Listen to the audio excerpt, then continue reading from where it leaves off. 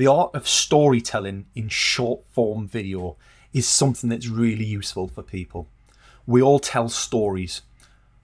We all respect people who tell stories, right? So you've got a beginning, you've got a middle, you've got an end. What do you want people to do at the end of that short form video? Do you want them to follow you? Is that something you put in the video? Do you want to put it in the post? Have a call to action. That's your end. Then you've got the meat of the video. I don't even think about the title of what I'm going to write about unless I know what the meat is in the middle. Tell people the story that you want to tell them. Take them on that journey. Start off as though they don't know anything about it.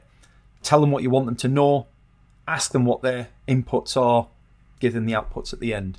Always make sure that you've got that call to action somewhere, whether it's in the text or in the video.